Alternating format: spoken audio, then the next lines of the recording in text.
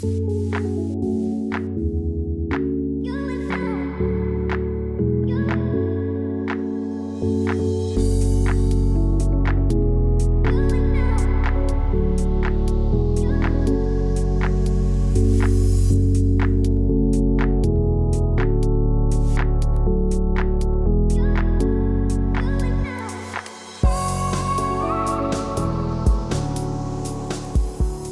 name is Naveen Sasala, and I started doing different types of drag, burlesque, just performance in general, makeup about two and a half years ago.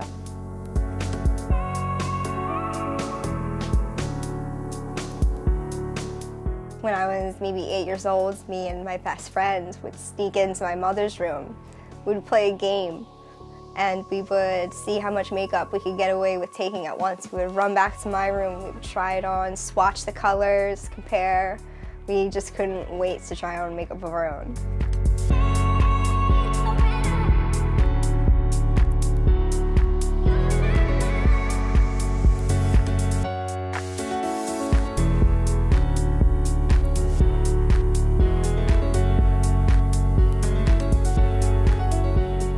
I'm Jordan Gaber. I'm a junior theater major here at Temple within the Temple School of Theater, Film and Media Arts, and I am the acting makeup supervisor for Guys and Dolls.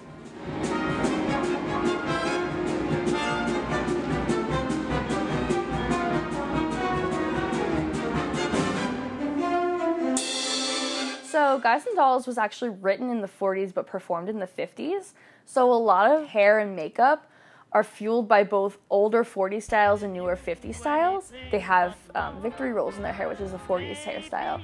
So a lot of research went into finding hairstyles that really encapsulated the 40s, 50s vibe and the meld between the two that brought them both together creatively. Happiness, and I get all those things you always find for.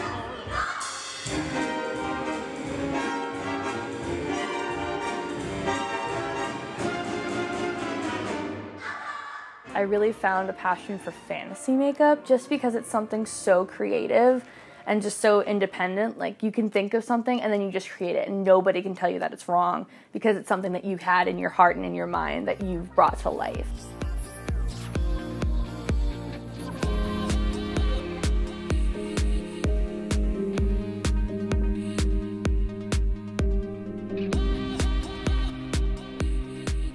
During Marie's class, I remember there was one day I had just been building up and building up and building up all my makeups, and each week was just more and more, and it was just like becoming this huge passion project for me as a person. I would go out of my way to build my own prosthetics and find certain color paints, and I'd purchase colors that weren't in my color wheel just because I wanted to have them, and I found myself doing this more and more and more. And after class, Marie came up to me and was like, "Do you know that you can do this?" And I remember asking her, "Well, what do you mean?" She's like, "You have a talent." And I said, "Well, I know that. Like, I really love this, and I can tell that I'm good at it." She goes, "No, I mean, like, you can do this as a career."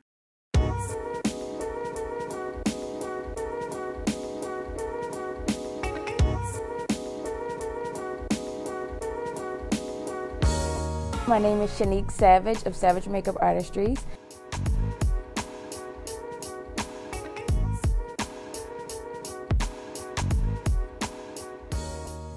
I decided to do it for a living because I just fell in love with it, being able to completely transform myself into different characters. And when I would do like little demonstrations on different people, just the response that I got back from it. Like, most people, I guess prior to, they didn't feel like they were beautiful, which is odd. I thought they were beautiful, but they did it. And once they saw themselves transformed, and I don't know, it was just a beautiful feeling that I took part in that, making somebody feel more confident in themselves.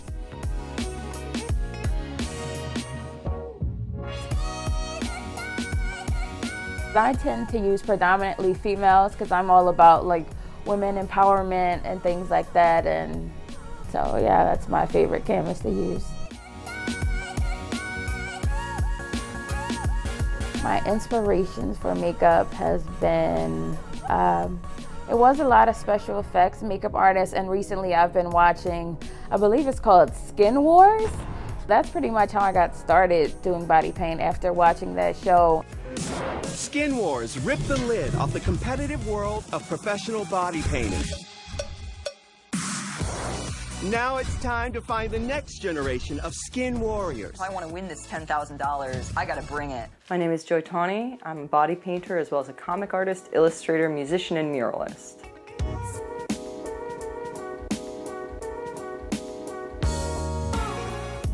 Body painting is totally a living art. The profile of the emu right here becomes a map of one of Sydney's major roads. And on her leg, I'm going to have the botanical gardens and a road leading to them. It's not something where you end up exactly with what you were planning, but almost always it's better.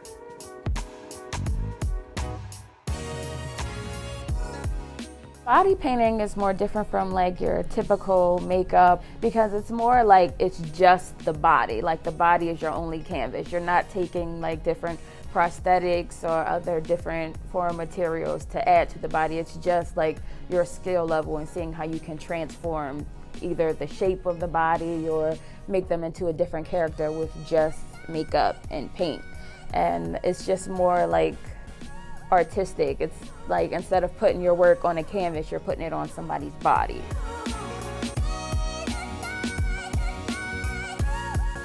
It has been difficult trying to get more models on board because when they hear body painting, they automatically think like, oh no, I don't want to be around a whole bunch of people nude. But with me, I don't want you to be nude around other people as well. So my models always have on like bottoms and either a band or like pasties just to, you know, cover their chest.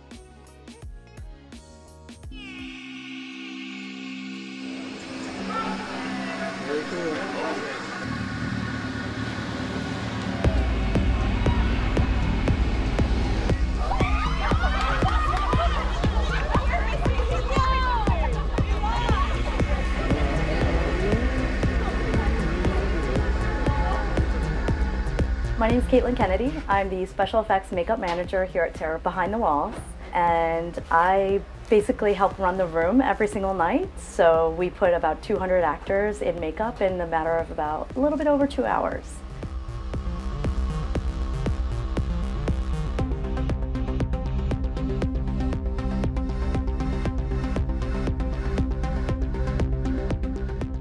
I went to a school in Toronto, did a quick course in special effects for film, TV, and theater. Actually, about 6 months after I graduated from school, I found an ad online looking for makeup artists for Terror Behind the Walls, and I thought this might be a fun job.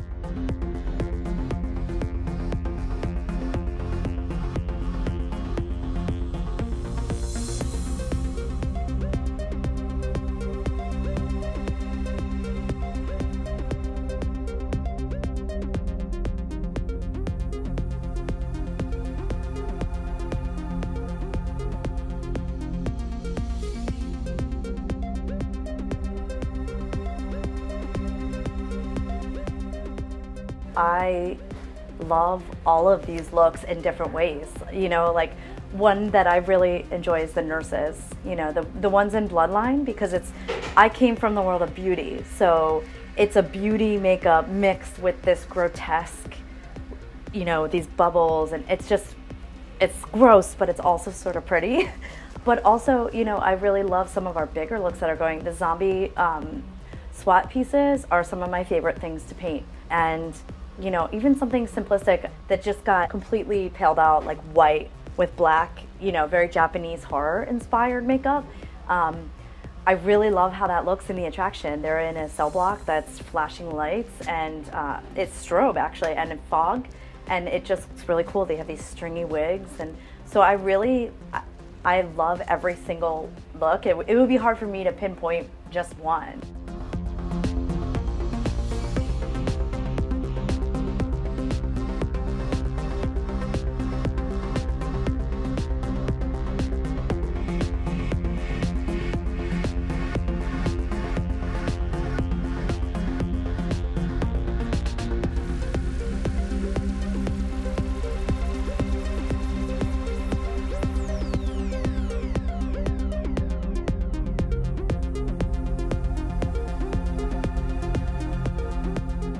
I generally try to walk through the show every couple days or so just to see how it's looking and see where we can scale back a little bit and put more time into somebody else. Welcome to lockdown.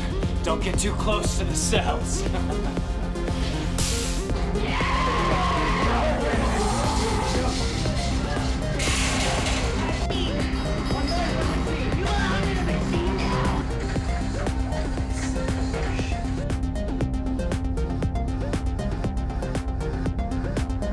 This is a water-based vinyl. It's called Watermelon. We actually manufacture slab molds that have these kind of sculpts in them, and we're able to pour the watermelon in to make these small pieces.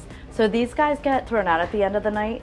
They melt down onto the skin with alcohol. They're really super simple to work with, and it allows us to manufacture them on a very large scale. This is a piece that covers the eye. This is made out of silicone. So this is one of the bigger looks in our show. And this is another silicone piece. This is a zombie brow. So he's just kind of a very straightforward, traditional zombie brow.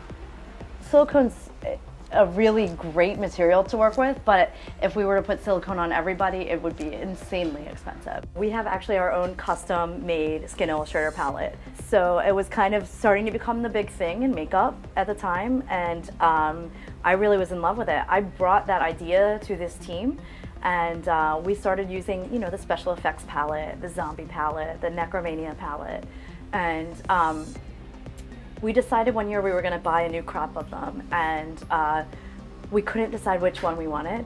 So when we went on the Premier Products website, we saw that they do custom design palettes. So we reached out and were able to get our own design palette. So they took our logo and put it on there, and we were able to select the colors that are in here. So these are all kind of like the color palette that we like to use. So it's really cool. As far as I know, we're the only haunted attraction in the country that has a custom Skin Illustrator palette. But you see these, you know, there's a Lost palette, there's a 2 or 3 Pirates of the Caribbean palettes, and Chronicles of Riddick. So we're like right up there, and it's really cool. It's something very special, and we're really proud of. We are a team, and we work insanely well together.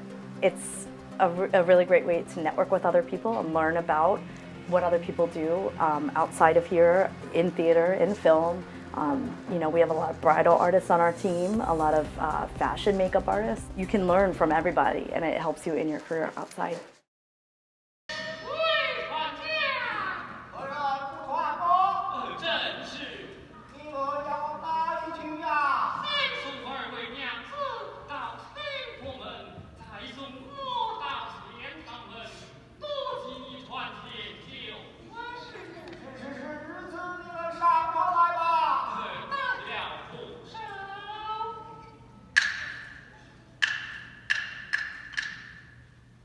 我叫李淑媛，费城京剧社的艺术总监。我以前是南京京剧团的，南京市京剧团。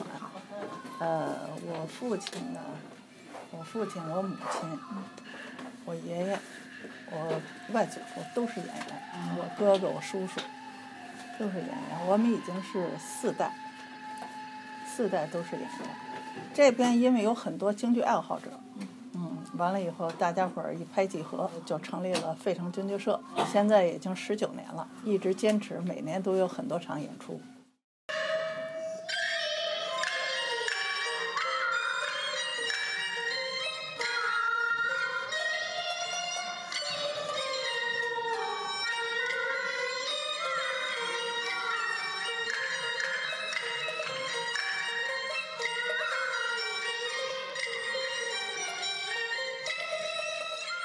我从12岁就上台了，就自己化妆，就是自己给自己化，多年来就给自己化，对自己化妆。但是贴片的梳头是专业老师，专业老师容妆老师。我叫杨桂英，我来自上海京剧院的，从事这个我19岁就进了京剧院，一直干到现在。来到美国呢，我也是受那个剧团的聘用过来的，然后我在林肯中心、牡丹亭，演出巡回演出到各个国家，来到美国就从事自己的一个专业，因为中国的传统对国外的朋友也好，他们都很喜欢，真的很喜欢。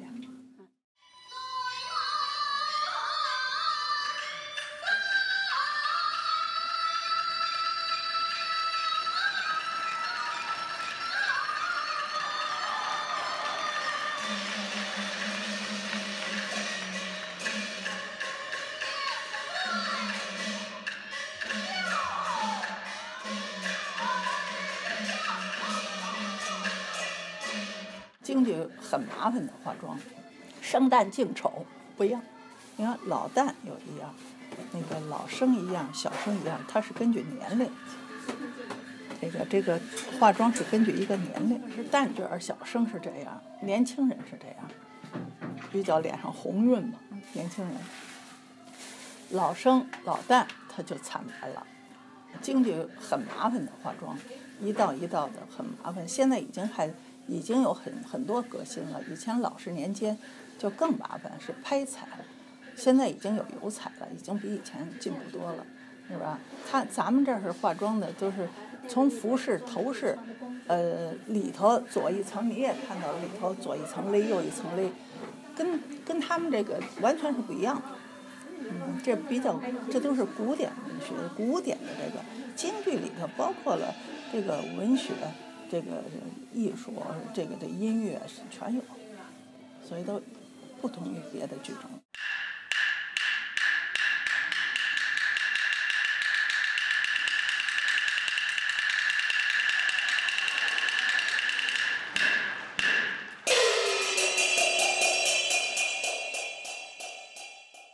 我除了化妆，跟演员化妆以外，然后包头这一方面也是我们化妆的一部分。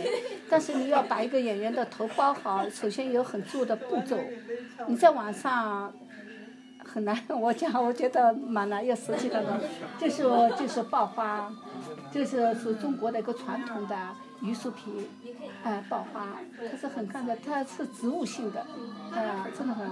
我来美国20多年，我就是从国内带来的，一直保持到现在，用传统的东西，对演员的皮肤没有什么起到一个保护的作用，它是很植物性的，那么这个就是片子，因为不同的角色用不同的，挂不同的片子贴不同的造型。根据脸型来看的，不是每个人都是一样的。很多东西你光从网上学，你里边的东西你不知道，只能表面的东西。但是真正要学，就像人杨老师这样哈，专科，人家是专科学多少年，不是说一说就会，不是那么回事。他不光是化妆，什么打片子、打头套什么的，很多东西，你看古装就这些都得人自己做。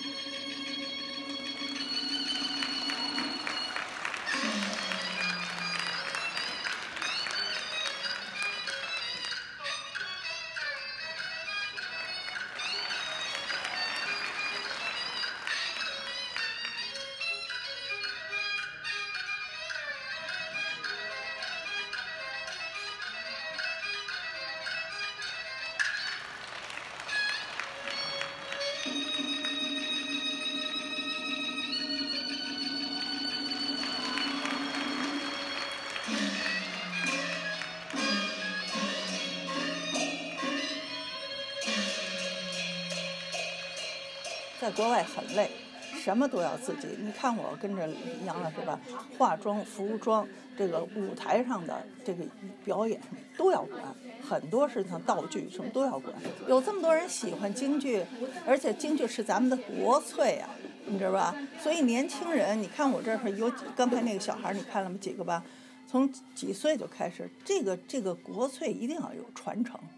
你不传承的话，慢慢年轻人就根本不懂，就没有说国外能有这么多小孩，而且家长支持，这是一大幸事，知道吧？我就希望就是说，大学生也好，年轻人也好，多关注京剧。京剧毕竟是我们中国自己的文化，它是这个国粹，称得上国粹，那不是一般的很浅薄的艺术。所以就是说，希望你们年轻人也多关注京剧。我也希望这个你们把这个京剧能够宣传到这个国际上的这个主流社会。